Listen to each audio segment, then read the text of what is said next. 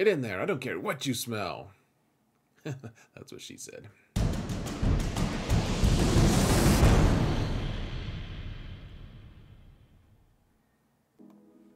Hello, everyone, and welcome to another episode of Xerath Prevails.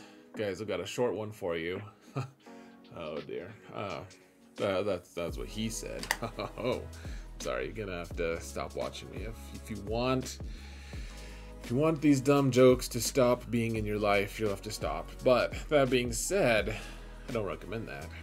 I actually recommend, guys, if you have a minute, if you just want to support the channel for free, please hit that like button. Please, would really appreciate it. Or leave a comment, or both. Hit that sub button. Really appreciate it. Everyone has been amazing. We just skyrocketed past 7,000. We're like 7,030 subs. So like skyrocketed. It's just a low arcing rocket is all. All right, let me actually tell you what is going on with this video. I don't want to spend too much time on it. So what's going on is people place this really bad raid team without a reason. A lot of times people don't have a greater strategy for it, and there's no shade being thrown at anyone. We're gonna show some footage here in just a minute of this team, and the fact is, Ray is still being beat by the off meta. Whether or not we've chosen to believe collectively as a community that the off meta is just dead, the fact is it isn't dead. It's just different, and that's not really the point I'm making though. The Ray still dies to the off meta, and so the point has kind of remained. I've always been a huge proponent of having a plan. Let's actually get to the BeReal footage so we can talk about that a little bit. Alright, so this is something that happened recently on my channel, and we're facing Ray, and this is kind of just a garbage Ray team, right? Like, we don't have Jedi training Ray, we don't have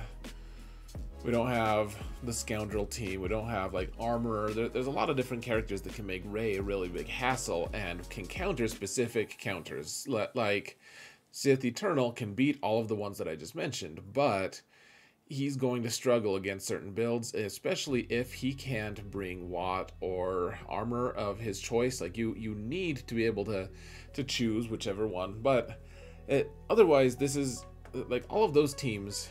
They have a specific purpose. They have a reason for being, so to speak, and in reality, they're like that's good. That's part of a plan. That's a greater part of your defensive plan.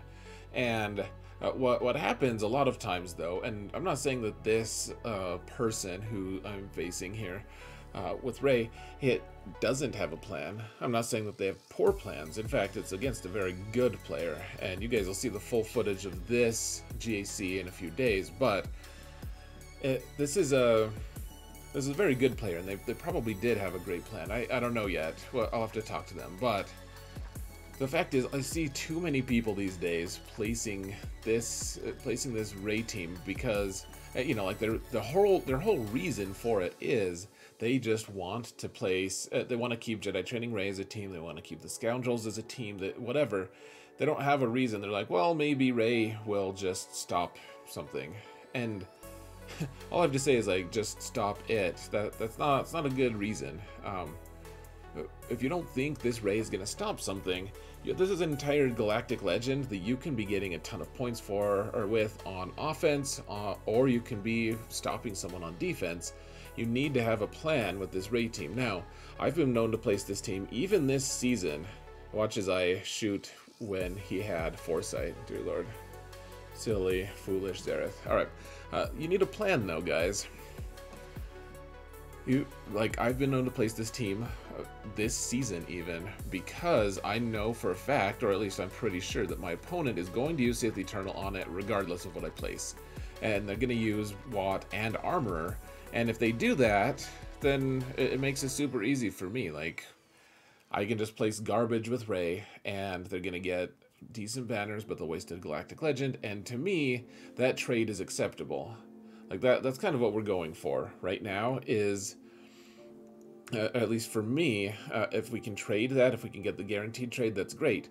But if you're just throwing it in there and hoping that that's the only thing that's going to stop your opponent or something, I guess I'm just trying to say you should go home and rethink your life. You should think about your defensive strategy a little bit here, because there's a lot of things that can casually beat Ray these days for good banners, and this just makes it too easy on people.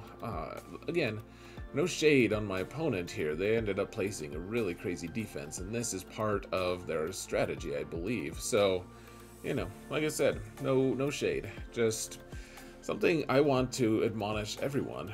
Have a plan. Like, just be